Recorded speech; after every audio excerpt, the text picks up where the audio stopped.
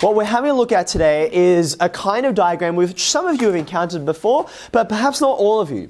It's called a Venn diagram, named after a guy named John Venn, and it was a way to represent the relationships between different groups of things. Now remember, we're in the topic probability, so we're going to come to the connection between this and probability in a few minutes, but first let's have a look at what you've got here, right? Now before you start fiddling, you can see you've got a series of shapes here, and we can represent these shapes according to different groups, and we can use different rules to divide these up, right? Now if you have a look up the top there, you'll notice, I'll just zoom in for you, you'll notice there's a few different kinds of ways we can break up these groups. So this is where you've just got one group, and then everything that's not in that group. Okay, so that's a very simple Venn diagram. You have this diagram here, where the two categories that we can choose are completely separate. So I'll give you some more language for that in a second, but have a look for a minute. If I select that, you've got your two different groups of things, and they will represent two things that have no overlap. So as an example, if I chose a rule, someone pick one of these for me, please. Squares. Squares. Okay, if I pick squares, zoop, and then if I have a look at my options for my second rule over here, you can see that my list has gotten a lot shorter. Did you notice that? Can I zoom in? I think it's going to look the same size if I... No, it's not going to let me. I used to have like lots more options here. Did you notice? I used to have like big and small and all that kind of thing. But here I've only got circles, triangles, and hexagons because you can't be a square, and a circle at the same time. You can't be a square and a triangle at the same time. Does that make sense? What I'd like you all now to do, you can lift your lid back up now, is I want you to select that third one, where you can see there's an overlap here. This is where we're going to have a bit of a think. Now I invite you to select any two rules for circle 1 and circle 2. I'm going to pick, you can pick the same as me or different if you like. I'm going to pick hexagons for circle number 1. So everything in this circle, I'm going to put my hexagons in. And then on the other side, I'm going to choose, I'm going to go with small. So these things are all going to be hexagons, and these things are all going to be small. For me anyway. I will let you pick your own rules and give you a couple of minutes. You just drag and drop shapes. So this is a shape that is neither a hexagon nor small, so it goes on the outside.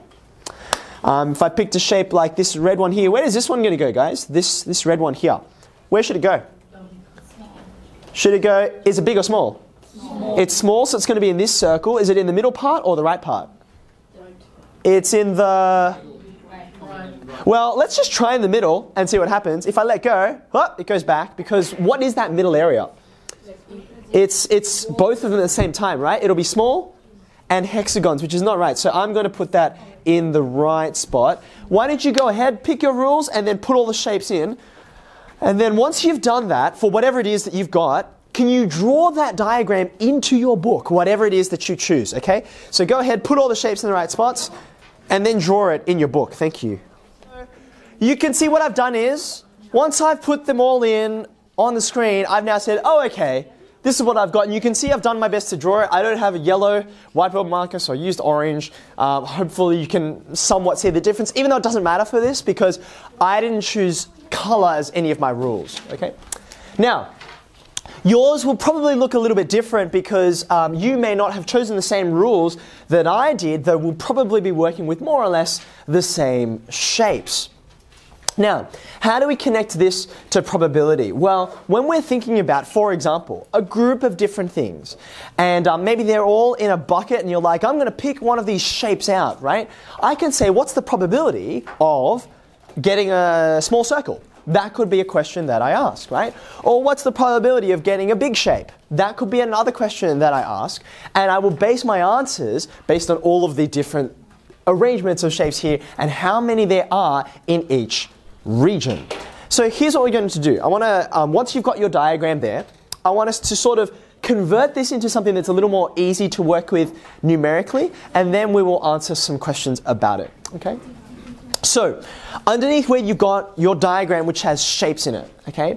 If I want to work out, for instance, the probability of, if I've got all these shapes in a bag, and I say to you, I draw one out of random, what's the probability that I pick out a large hexagon, okay? I mean, you can see how many large hexagons there are, and you can see there's all these other shapes. What I really need to know is, how many do I have of each? How many are favorable events? How large is the, what is it called again when we have all of the things all together? Every possibility is called the sample space. Very good. So I just need to know how many there are. It's really the number in each little section that's the most important to me. Okay. So underneath your diagram, or maybe beside, I'm going to do mine underneath. I'd like you to redraw the Venn part of the Venn diagram. So you got these circles. It is important to label them with whatever it is your rules were chosen. I chose hexagons and small. And then what we're going to do is do a count of each little area and how many shapes there are in each one. Okay. So before you have a go at your one, can you help me out with mine? How many shapes do you see? Let's go on the outside. In the rectangle, but not in any of the circles, how many shapes do you count? Are there 9? 9? So I'm going to put a 9 on the outside. So this represents all of the shapes that are neither hexagons nor small. So it's all the big non-hexagon shapes. That's the complement. Does that make sense? How many shapes in here? This is a bit easier to count. 3 that are hexagons, but not small. What about right in the middle? 3 small hexagons. And lastly, 9. Okay, fantastic. So you may actually have, depending on the different rules that you chose for your circles, you may have some very similar numbers to me. What we can say here is the size of the sample space is every single item all counted up together. And you can do this for your own as well. 3 plus 3 plus 9 plus 9. Anyone tell me? 20. 21? 20. 9 plus 9 is 18. This is 6. What was that? 24, I think. Yeah, okay. I was like, wait, did I miscount before? 24 is how many I got, okay? Now, if you actually have a look, you could hit reset once you finish drawing on your thing. And I think what will happen is all the shapes go over to the left-hand side. And if I remember correctly, you'll see it nicely lines up. There's 3 across, and then I think it goes 8 down. 3 times 8, 24. Do you have the same number as I do? Yes? No? Same number? Yep, fantastic. So now, underneath this, right, if I said to you, what is the probability of drawing out a large hexagon from here? So I'm going to say P of large hexagon. How many large hexagons are there on my diagram? There are 3, right? It's that little region over here. So that's the top of my fraction, the favorable events. 3.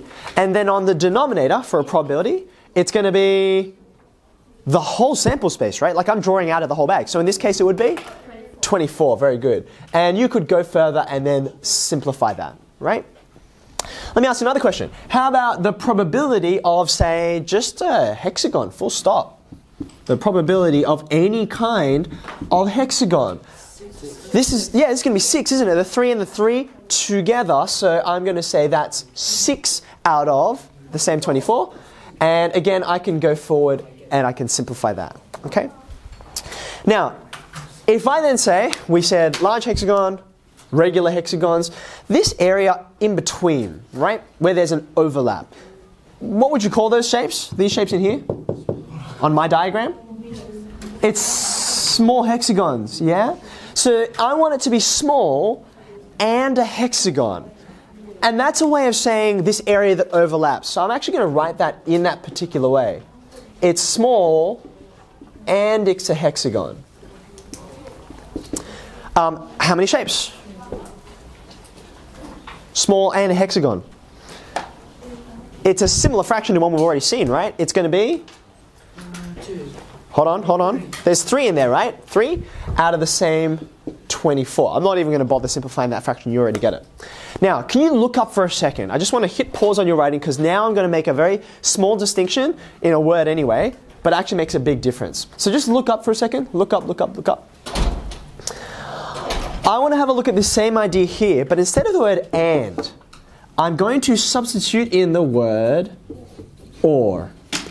And it's a tiny, tiny difference, but it makes a big sort of distinction in how we answer this question. Small or hexagon, how would you look at this diagram and tell me which parts of it are included? Yeah, Jessica. So basically, the 2 outer circles, but not the ones in between.